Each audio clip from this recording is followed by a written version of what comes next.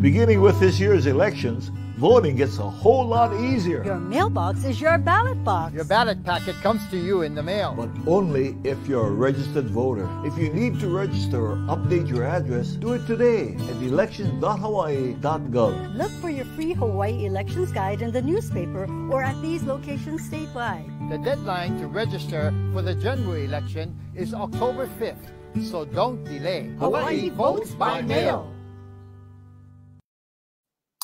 Aloha, I'm Ryan Kalei-Suji, joined by Yunji Denise. This is Spotlight Hawaii, brought to you by the Office of Election, again, who reminds you that there is still time to register for the general election, again, which is coming up. You saw that deadline of October 5th. If you have not yet registered, make sure you do that. And for more information, of course, you can always head over to the election website for more details and information on deadlines. Of course, this is Spotlight Hawaii, where we like to shed light on the newsmakers and headline makers in our community. And Yanji, once again, we continue to focus our discussions around COVID-19. That's right, COVID-19 and how, of course, the pandemic intersects with the economy. Today, we have a very special guest. We're joined by Mike McCartney, who is the director of DBED, also the Department of Business, Economic Development, and Tourism. He, of course, was the chief of staff for the governor in years past and also served as the president and CEO of the Hawaii Tourism Authority. So he has a broad base of knowledge on how we deal with this on an economic level, from a tourism standpoint, and of course from government as well. Good morning, Mike. Thanks so much for being here with us this morning. And of course, wearing your mask, which is a wonderful statement of solidarity and safety in this pandemic. I wonder if we could center you up a little bit so we can see.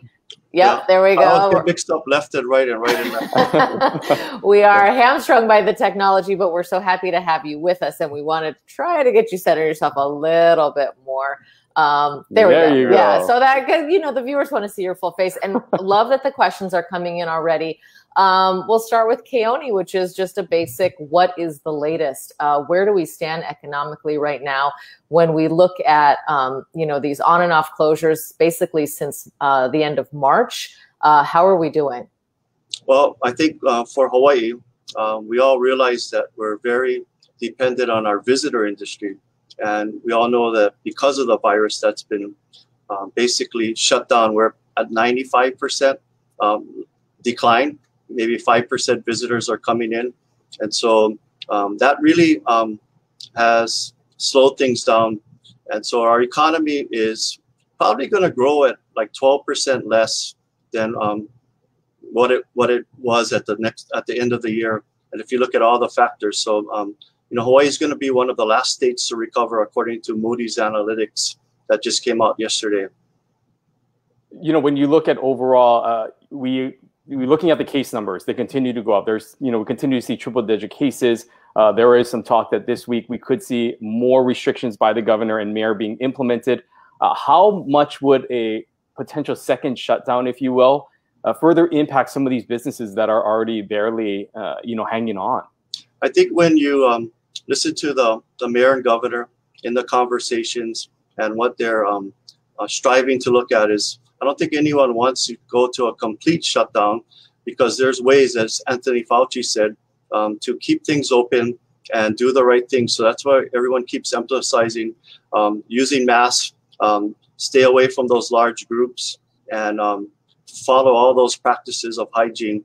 And, you know, people are going to have to innovate how they do their business or how they live and make that happen. And I think we're very concerned about small businesses, you know, that have been around for a long time. And in a way, that's people's jobs. And they work so hard at making that happen. And I think it breaks our heart to see some of them have to close or close down. So we're doing everything we can to find that right balance of keeping people safe and making sure we have an economy that can sustain all of us. And it's a very delicate balance. And I think that's what our leaders are doing, the mayors and the governor. Richard Saller has a question. How many will move out of Hawaii? As you know, if we are indeed, if Moody's is correct and we are the last to recover, surely there will be an exodus of people who need to find jobs. Are there any projections in terms of how many residents we could lose? I think it's too early yet. And I like to be optimistic and proactive that we don't want people to leave, especially the younger generation. And everywhere around the country, that population between 18 and 34 is going to be important for anybody's economic recovery. I noticed a couple of days ago in the or a week ago in the Wall Street Journal, there was an article about people exiting Silicon Valley. So what I'm hoping is that people can learn how to work from home from here. And this is a great place to live. And we have a lot of people who are starting to do that now. And so, you know, maybe people don't have to move if we start shifting to working online for people offshore. Because if you make $50,000 a year working offshore, I mean, working in Hawaii, but to someone offshore, that's almost 30 visitors that it replaces. So, you know, I think that Hawaii has always been resilient and its people. And so, you know, I think that's why everybody's striving to have retraining programs and to look at the community colleges and the schools to help do that while people don't have jobs, so they can shift and find alternative sources of income, you know, working from home. So I think Hawaii, you know, can position itself that way because I think we have a strong knowledge base. We have a smart population that knows how to adjust and do things. I think it's in our DNA.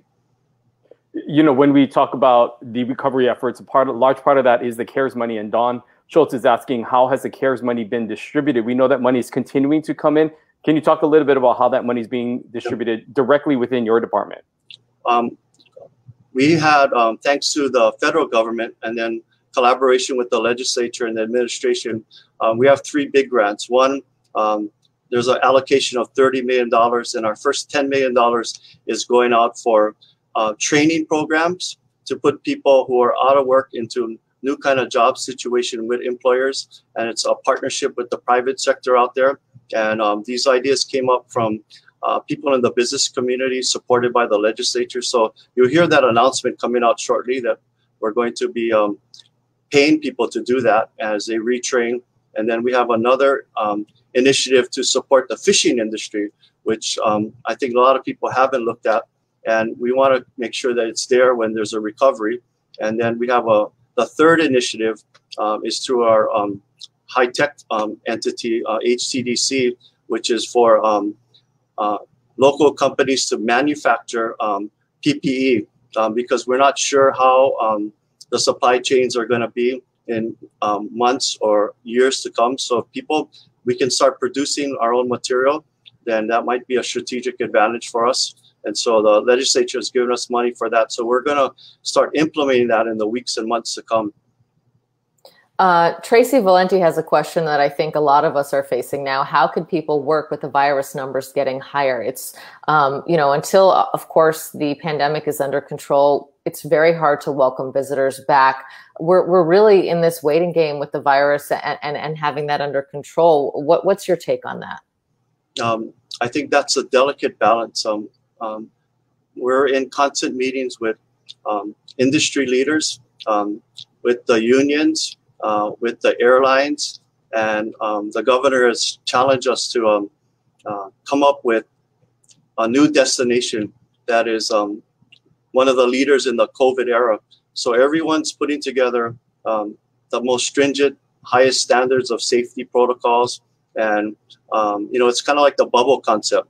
And how do we do that in places and be responsible and maybe start off slow and not open it all the way up, but make sure we can do everything from the airport all the way back. And if someone is sick, we take care of it as our guests. We want to make sure that employees are safe, residents feel comfortable, and our guests feel safe and comfortable. So it's like putting together a whole new visitor industry, but that can help to feed Hawaii. And I think that can provide hope, especially in the short term. And so we're working on those internal protocols, operations, and standards to ensure that we can start opening up safely. And everywhere in the world, I think, is looking at that. And Hawaii, we want to be a leader in that. You know, Mike, you come from a background, of course, of working with the HTA. And now there's a lot of talk, of course, now of redefining what tourism is like in Hawaii, that we have this opportunity. We're hearing talks of a better type of guest, a higher clientele. How does that happen? I mean, how do you sort of make that switch to move Hawaii more towards a destination that, you know, is more about the experience, and it might cost a little bit more, but that will help to bring those numbers down in terms of the amount of volume? Yes, I think that was always the strategic goal at HTA, is how do we change the mix to higher spending instead of just get numbers of arrivals. And so you do that through the quality of experience.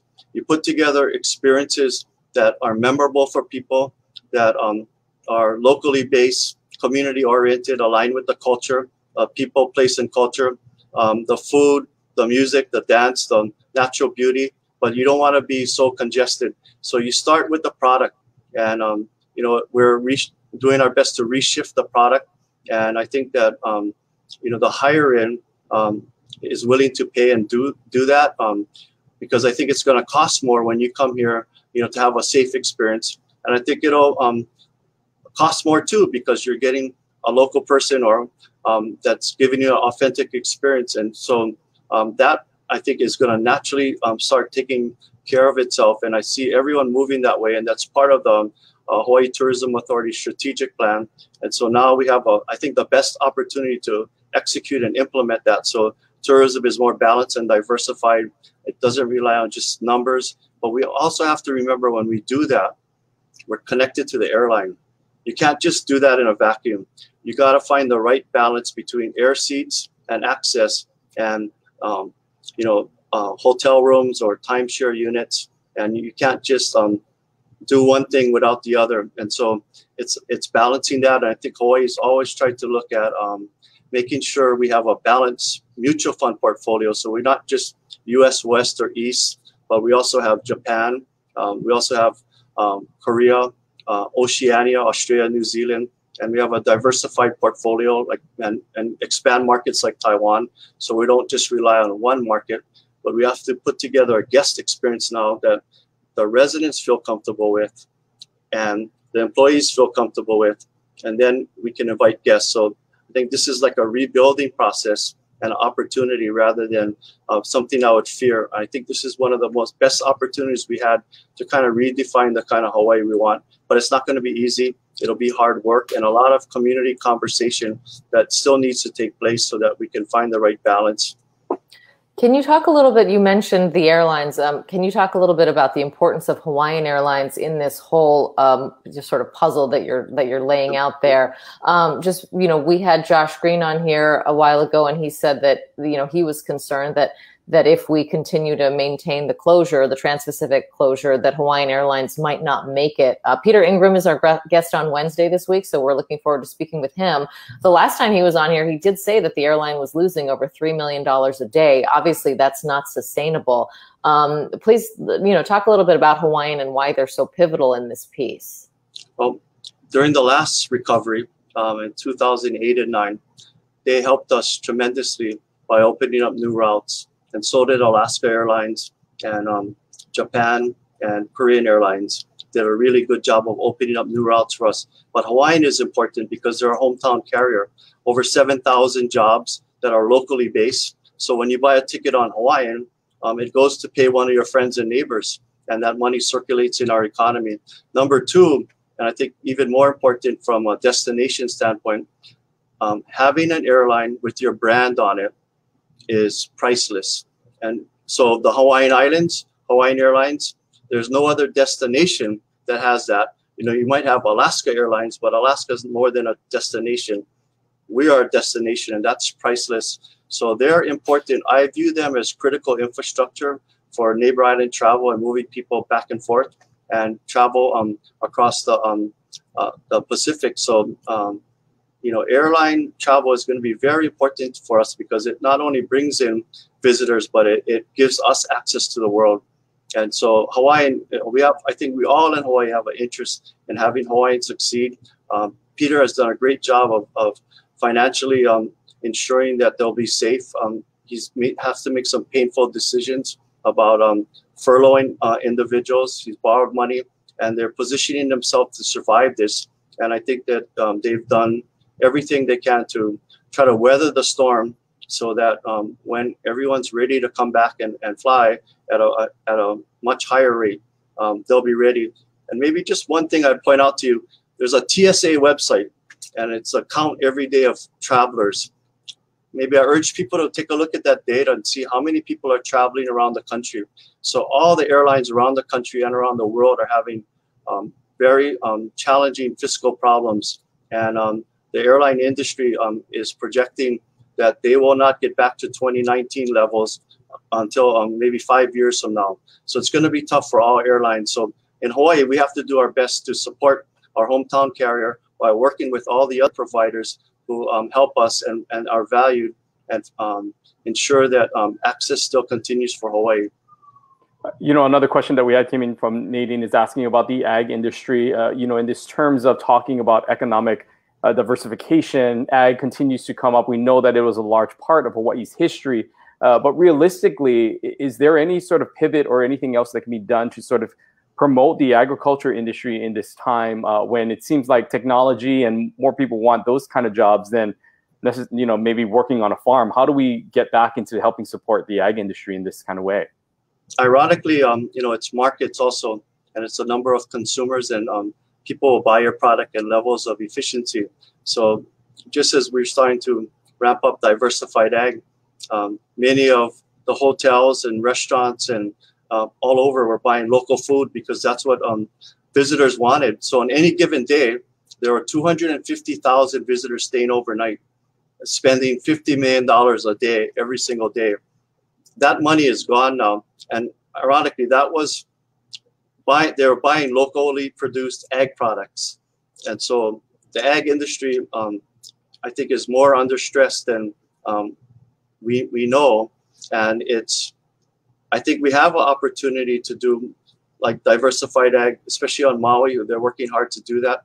I think it's going to be in value-added products, you know, and where are those markets and how do we get them? So jellies is a value-added, or taking cacao and making chocolate, right? That's an ag product. And I see many entrepreneurs and farmers starting to do that. And we want to support those efforts. And I think innovation and technology is going to be the key to successful farming in the future. And so I think when you marry the two, that's one area that I think technology and agriculture can meet. And one last quick story is we had a conference about 1.5 years ago of technology individuals, and at the convention center, and right across the hall was the Future Farmers of America.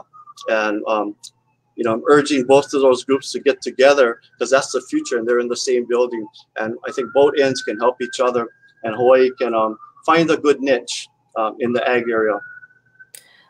You know, one of the questions that came in earlier was about how many restaurants people think are going to close. We had Sherry from the Chamber of Commerce on here last week, and she was just talking about how the real fabric of our community could really change as we see these mom and pops and what makes Hawaii close. Do you have any sense of how many businesses are going to not be able to make it, especially if we see a second shutdown that Ryan had referred to earlier? I share the same concerns as Sherry Minor from the Chamber, that it is the fabric of Hawaii, and people have spent, you know, a lifetime creating these restaurants and businesses, and you can't just restart them overnight. And you know, with the virus, you know, they're losing half their visitors, their customers, and then the visitor industry shutting down, so they're doubly stressed. So you know, we want to make sure they stay in place, but it's going to be tough for some of them. And so that's why I try to, you know, go there, pick up food. You know, I go to restaurants and eat there. I feel safe. To many local or different restaurants, I'm very impressed with the protocols that the owners use and the care they take. And you know, it's so, you know, we got to help support them too in this moment. I know there's going to be hopefully some more federal support so that they can continue going. But you know, in absence of that, it's we got to help support it and keep those things going. And I think I see a lot of people innovating, but they're struggling. They're struggling to you know, open up, and then their costs sometimes are higher than the cost of staying closed. And so they're, you know, I give them a lot of credit. And sometimes when I go there, I thank the employees for working, because I said, if you aren't working, then I'm not eating. So thank you. So we got to help each other. You know, we had a question come up moments ago, and it's something that, you know, we wanted to address, and that is earlier this month or a few months ago, you know, there were members of the Senate that were very vocal in their criticism of your department and about you in the way during this time of this economic development and moving Hawaii forward during this time. What is sort of your response to some of the criticism that your department has taken during this time? Well, first of all, we all recognize that this is a crisis, and that we all have roles and responsibilities. I used to be a senator, so I understand what that role is, and it's not my first time running a department. And so I think the key is better communication, common understanding, and trust. I think we can both work on improving our relationships so we can address the needs of the people. And then there's every once in a while, they have to say what maybe they're not comfortable with us, and I have to say I'm not comfortable with them. And in the case that came up was I'm not comfortable in the way employees are treated and what goes on sometimes behind the scenes, and that's being addressed. And we'll just leave it at that. And I think we all realize that as the people elected or appointed to do a job right now, the focus is, how do we help get our economy going again and keeping everyone safe? So, there's dynamic tension, but it doesn't have to be, it should be civil and should be in a work environment where it's professional, where ideas can be shared and we find the best solution. And we realize that everyone has a role. They set the policy and we execute it, and just need to make sure that the lines of authority and responsibility stay that way. And we work together so we don't have disruption, unnecessary disruption. So, I think that we all realize we got to work together for a better Hawaii. There's a lot of back and forth. I'm reading some of the comments now on whether we should stay, sort of half shut down as we are now, do a full shutdown or fully open. I know that's very difficult to, from your position to really make that call, but how long can the Kama'aina economy as it is now sustain the businesses that you were just talking about? At some point we have to have the tourists back. So, how much longer can this continue without doing real, even further damage to the economy? It's hard to pick a date or target, but what I do know, I know the governor knows and has said it repeatedly, that we shouldn't open up that economy and then shut it down again. It'll hurt everyone. And so what we're working on very diligently right now are the plans, protocols, procedures, operations to keep residents, employees, and visitors safe. And that's going to be our key to reopening. And then everyone benefits from that, because before COVID came, there was $19 million a day spent by visitors. We had, and that $50 million a day that was spent by visitors every single day in Hawaii. And that went into our economy, and that supported over 180,000 to 200,000 jobs. And that provided about $2 billion of state tax revenue. And so it is a single most important thing we can do to try to get back our economic health and well-being. And I think what we hear people saying too is, don't open it up so much that we can't, it's disrespectful or it's trampling over things. So this is a reset, and I think the industry gets this, and there's community leaders get it. And so I think now we're finding that delicate balance that we have to go down. So, right now I think we're going to come out a report thinking that maybe, November, December, trying to look at those kind of realistic dates, but that those aren't official. The governor said no earlier than October, but that doesn't mean, as he told us, we can't pilot or protocol some things. And so you see different places trying to find travel bubbles or start it off slowly to demonstrate that it can work. I think the international market like Japan is one important one that maybe we could do it together and have a small bubble and start to expand it and then show everyone that this is how you do it and then continue to grow from that. So I think it's go slow to go fast. And but we see the urgency, and we know we can't hang on. And so we're hoping also that other relief comes in, like federal money. And I think that will clear its way through. There's a lot of talk about infrastructure, which we need to do. So you look at the other parts of our economy. Construction right now is flat, but we can accelerate that with state CIP and projects, the federal government. And there's a lot of infrastructure projects out there, from the airport to harbors to roads, bridges, to the sewer systems that can be construction projects that provide jobs. And then we have, real estate is going to hurt for a while, but that's one of our biggest GDP items. And so, I think we need to build and continue to support building affordable housing so that the young people can stay here. And I think they're our future. And if they start working online, then they're working from home in the place that they love. And so I think there's opportunities for that. And we can create the infrastructure to do that so Hawaii can continue to diversify. So many things to do. So I think the first priority is how do we keep everyone safe so that we can have a functional economy. But it can't handle more shutdowns. So we all got to do our part to keep that from happening. And I see us doing that. I don't think anyone wants to shut down all the way because that has other ramifications, and we don't need to do it that way. Yeah. All right. Well, sounds like our time is up. A half an hour goes pretty quickly when we have so much to discuss. But Mike McCartney, we thank you so much for taking the time out to start your week with us, giving us an update on some of these efforts that the state is doing. And we hope to maybe have this conversation again in a month or so and just kind of get a pulse on where we're at that time. But thank you again. Thank the people of Hawaii for being patient. And the only way forward is together. So I know that's talk, but it's just within ourselves and within our small bubbles. And if we do that as a family and a community, then I think our economy can grow and come back. And so it starts there, and we just need everyone's help. So we ask for your help in making this happen, because government, we're just one piece, and we're a facilitative callus. But the people out there who are in the jobs and businesses are really making it work, and we got to support them. So without them, government wouldn't be able to function either. Okay, Mike McCartney, thank you so much for joining us this morning. And thank you, all of you who have written in your questions. We appreciate those.